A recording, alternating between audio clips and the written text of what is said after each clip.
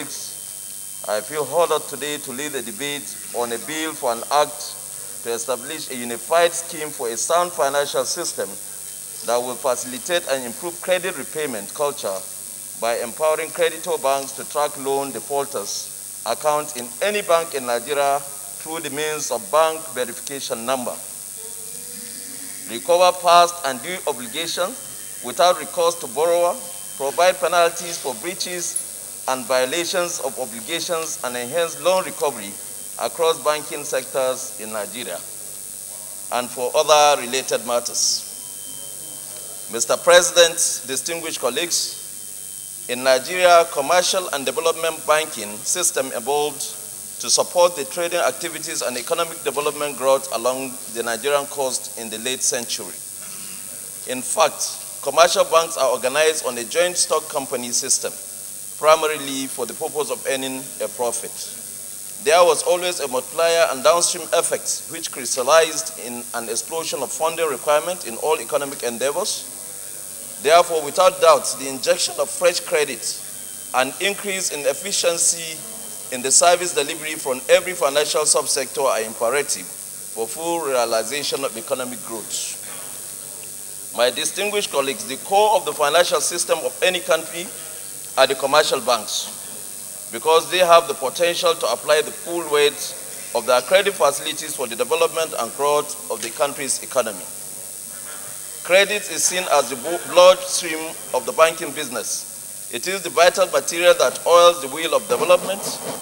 The situation of Nigeria today demands an injection of a healthy bank credit and recovery system that will effectively fasten the pace of growth. Mr. President, distinguished colleagues, Creditors banks' lending objective is to make loans that can be prepaid while minimizing high exposure to loans with poor credit quality. However, every lending institution finds itself from time to time with loan for which the risk of lose is greater than anticipated. When the loan was made or in which the risk is greater than a lender will ordinarily willingly assume, this is because in the lending environment, there are basically two types of borrowers, the good and the bad. It is the category of borrowers that carries a risk of default on loan repayment. Mr. President, lest we forget, before the deregulation of our banking system, the ability of our banks to recover loans has been the bedrock behind the collapse of many commercial banks, with a dire consequences to many innocent account holders, which have resulted in collapse of their businesses, loss of savings, and even death. In many instances, most economies have consequently experienced high and increasing rates of unemployment as a result of such negligences of the credit system. These problems have been the main target of policy measures all these years, though at the time it becomes main focus of policy, on which was retarded as more pressing and serious each time. Today, the situation in Nigeria has become very serious and seemingly intractable, and thereby frustrate our effort as a nation towards private-driven economy, as well as economic diversification and growth. Mr. President, distinguished colleagues, in the light of the above, there is only one obvious option left for any country where policy measures failed, which is to urgently enact a legislation that will address the problems once and for all. We may all recall here there was a court judgment that gives the banks the right to take back their money from defaulters from any of the banks where they have those deposits. Mr. President, distinguished colleagues, the objectives of this bill are to establish a unified scheme for a sound financial system that will facilitate and improve credit repayment culture, empowers the creditors bank to track loan defaulters' account in any bank in Nigeria through the means of bank verification number, thereby enhancing loan recovery across banking sectors, and provide penalties for breaches and violations of obligations. The overriding principle behind the introduction of this bill is to facilitate and improve credit repayment culture, reduce non-performing loans in our banking sector, streamline loan recovery, as well as watchlist consistent loan defaulters with the view to track and blacklist them. The bill has 14 clauses. Clause 1, 2, and 3 provide for objects of the bill, qualification to participate in the scheme, and issuance of global standing instruction mandates. Clause 4 and 5 provide for responsibilities of creditors' bank and eligible accounts. Clause 6 and 7 provide for responsibilities of borrower and participating financial institutions. Clauses 8 and 9 provide for responsibilities of Nigeria Interbank Settlement System and the Central Bank. Clause 10 provides for the role of Chief Risk Officer and other officers. Clause 11 provides for violations and penalties. Clause 12 provides for right of customer. Clause 13 and 14 provide for interpretation and citation. Mr. President, distinguished colleagues, in view of the foregoing explanations, I urge you all to support the speedy passage of this bill. This bill has no financial implication when passed. Thank you most sincerely for your kind attention.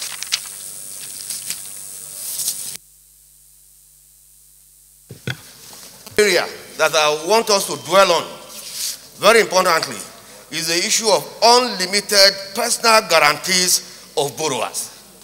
Unlimited to the extent that whatever the borrower has by way of tangible or intangible assets should be brought to book when it comes to loan recovery.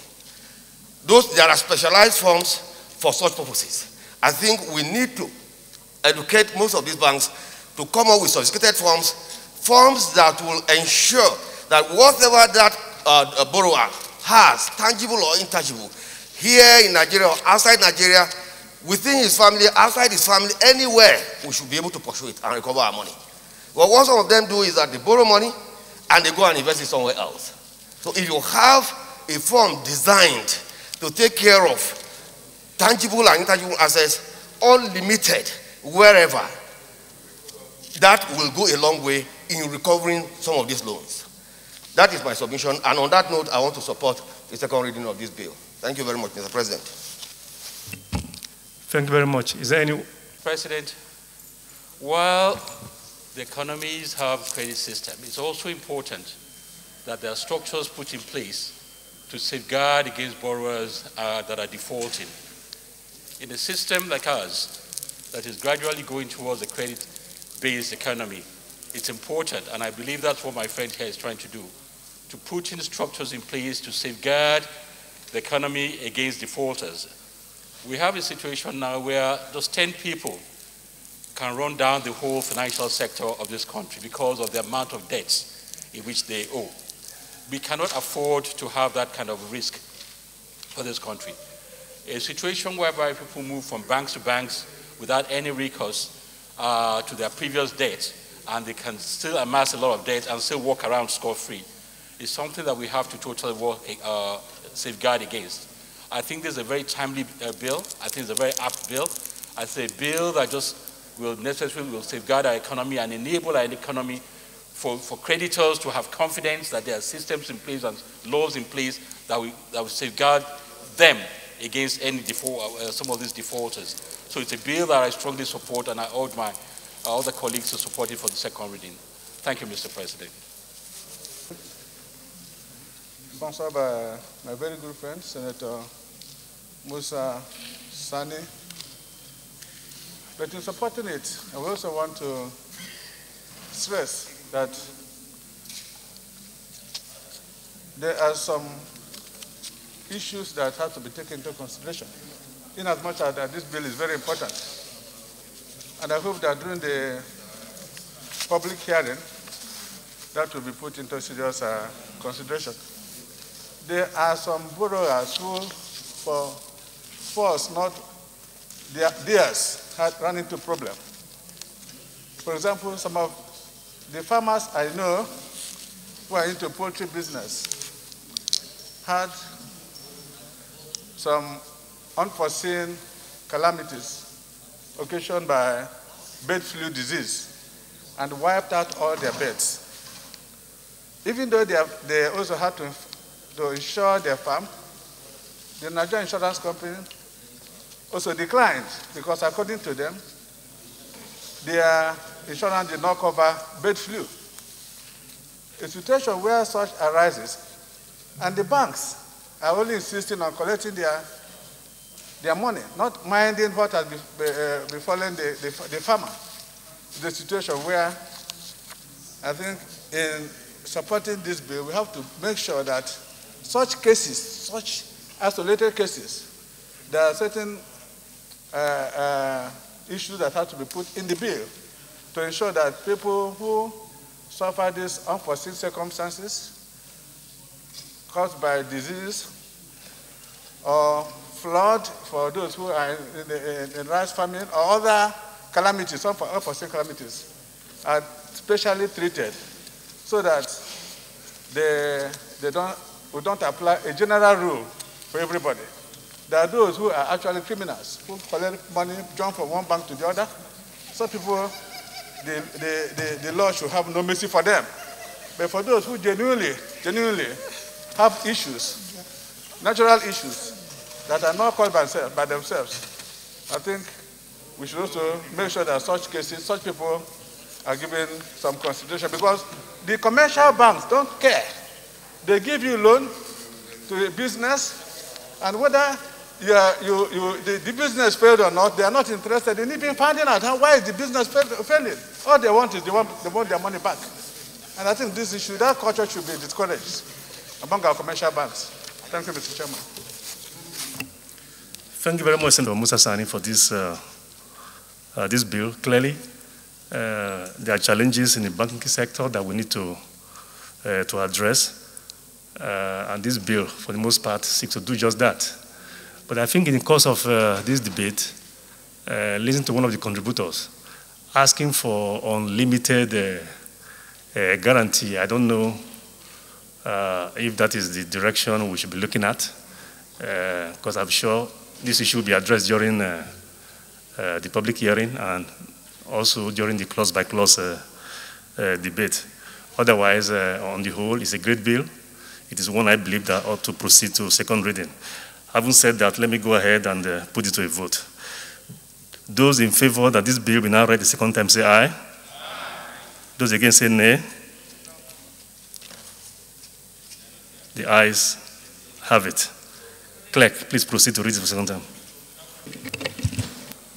A bill for an act to establish a unified scheme for a sound financial system that will facilitate and improve credit repayment culture by empowering creditors' banks to track loan defaulters' account in any bank in Nigeria through the means of bank verification number, recover past and due obligation without recourse to borrowers, provide penalties for breaches and violations of obligations, and enhance loan recovery across banking sectors in Nigeria and for other related matters, 2020. Second reading taken. Leader of the Senate.